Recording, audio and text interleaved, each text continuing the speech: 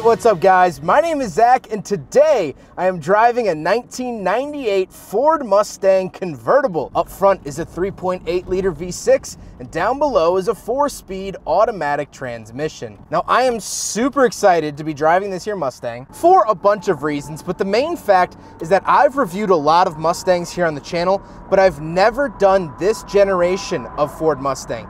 This is called the SN95 and debuted in 1994 and ran all the way really until 2004. However, in 1998, we saw a big refresh and that's known as the New Edge Mustang. But this is a good old SN95 and I'm finally here to give my take on it.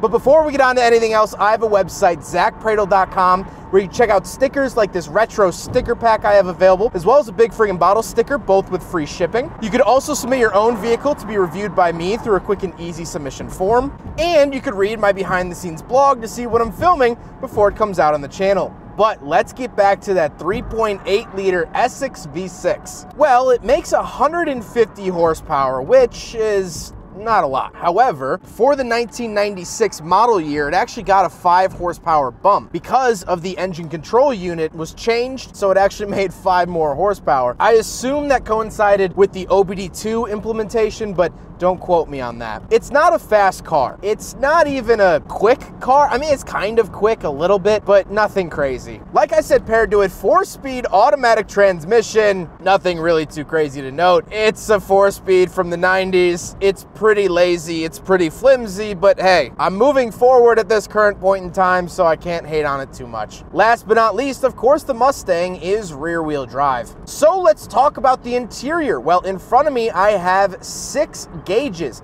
On the left is my fuel, coolant temperature, and speedometer, and on the right is my tachometer, battery voltage, and oil pressure. On the steering wheel, I have my cruise control options off to the left and right, but that is pretty much it. It has a nice pillowy airbag I've come to know and love from Ford in the 1990s and pretty much every other make and model from the 1990s. Off to the left, I do have a rear defroster switch as well as my headlights and a vent. And on the door, I have my power mirrors, power locks, and power windows. The door is where you start to notice that Ford didn't spend all of their money on this car. The interior is a little cheaply put together. Enjoy this incredible ASMR of a Ford Mustang door from 1998.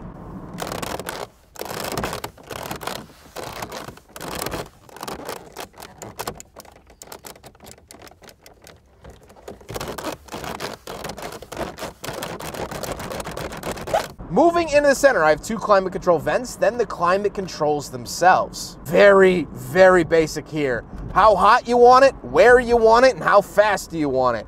That's all they ask. I also have a rather period correct but pretty terrible radio down below and a little extra cubby. And then I have a 12-volt outlet and the shifter. The shifter is very plasticky, very flimsy, but that's just how Ford did it back in the day. Then I do have cup holders, so we will do a big friggin' bottle test. And of course, here in the Ford Mustang, it unfortunately fails. I guess par for the course.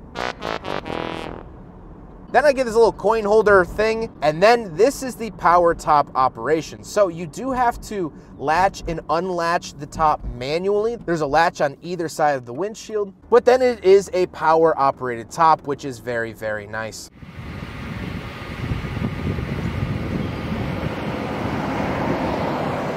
Then I get a second 12-volt outlet and the center console, and then we gotta talk about the seats. The seats are very comfortable. 1990s American seats are just fantastic, from Chevy to Ford to Chrysler. They really nailed it, and I am very comfortable here in the convertible Mustang. But speaking of seats, we do have back seats, so let's go do a back seat review. All right, so we're in the back of the 1998 Ford Mustang convertible, and obviously not a whole lot of room. If I do put the seat up, my knees are gonna be a little smashed. However, for kids, for smaller people, I understand I'm not a very small person. This is gonna be fine. This is gonna be enjoyable. You're gonna be able to enjoy the top-down experience, which is what this car is meant for. So this is a good back seat. I don't expect any more out of a convertible. Let's take a quick look at the trunk and then we'll talk about the looks. I mean, first of all, let's enjoy the view here a little bit. It's a little windy today, but that's okay. On the key fob, I do actually have a trunk release button, which is very nice. come and pull it up. And that's like a little Target top. Of course, you got to have your old car essentials. Not a huge trunk, but for having a power folding top and for it being a convertible, this is definitely a huge perk of the 98 Mustang convertible compared to like a Miata or any other little convertible like that, especially the Chrysler Crossfire convertible. God, that thing was like a teacup for a trunk. This actually has a nice spacious trunk, which I love. Now we got to talk about the looks, and this is my least favorite looking Mustang. I think it's a little too curvy, a little too However, I do have a sense of nostalgia with these cars.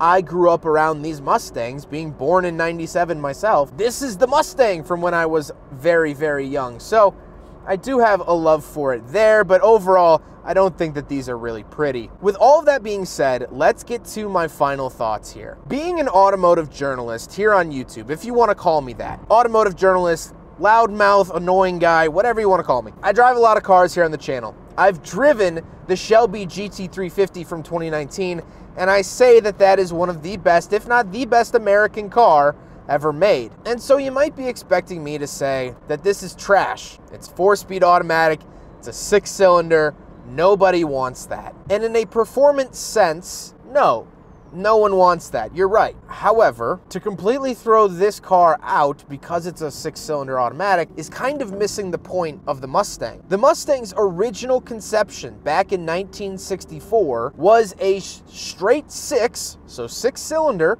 3-speed. So in a sense, this is one of the most true to form Mustangs there is. I think there's this weird conception about Mustangs now where they have to be the fastest things in the world, but they don't.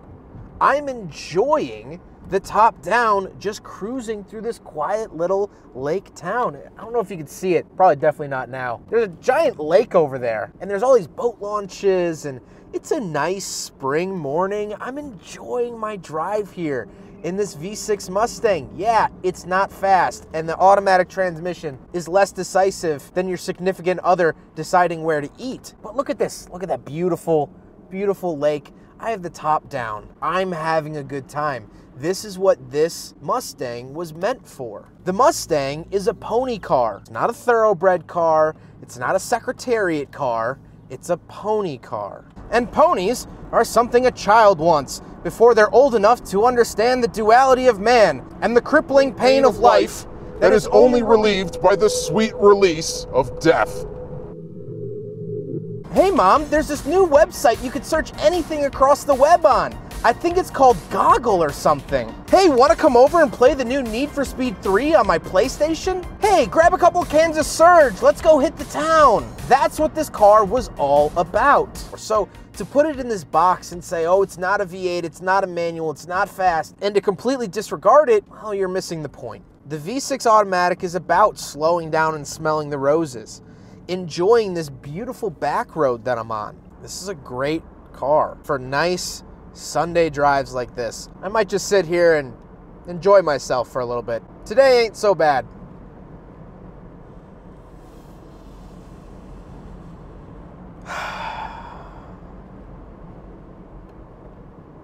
Today ain't so bad. I hope you guys enjoyed the video. Huge thank you to Drew for letting me take out his 1998 Ford Mustang. I am so happy to finally get this car under my belt, to finally drive this generation of Mustang. It is absolutely huge, and I'm very, very thankful to Drew. But I hope you guys enjoyed the video. Don't forget to rate the video, comment on the video, and subscribe if you really liked it. Take care, guys.